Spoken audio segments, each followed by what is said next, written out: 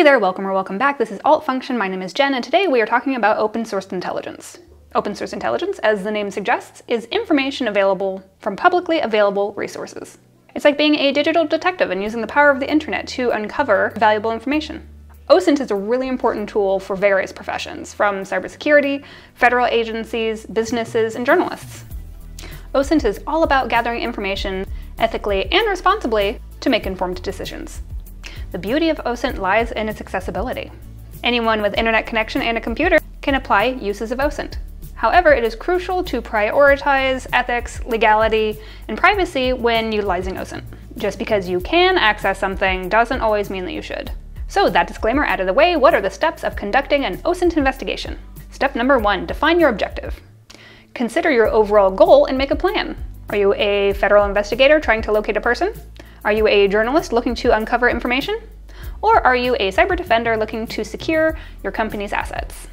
Your strategy and tooling will all depend on your overall mission, so knowing what this is up front will greatly help your investigation go smoothly. Step number 2, identify relevant resources.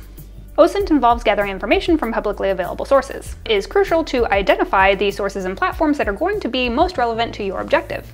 This could include social media platforms, online forums, news websites, public databases, government websites, or even academic publications. 3 is identify OSINT tools. Like there are numerous sources available, there are also numerous tools. These tools range from Google searching, specialized tools for social media monitoring or web scraping, data analysis, and more. Some popular OSINT tools are Meltico, the OSINT Framework, Shodan, Spiderfoot, and ReconNG.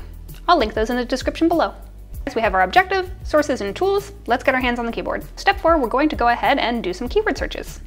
Start by using relevant keywords related to your objective or information that was provided to you before. This will have been identified in the first step of our OSINT investigation. Refine your search by using advanced keyword operators to narrow down your search, such as Google hacking, which I go over in a different video. If your investigation involves an individual, exploring social media sites might be helpful. Analyze public profile posts, comments, links, who's connected to who, individuals, organizations. Don't forget to pay attention to geotags, hashtags, and other user-generated content that can be valuable.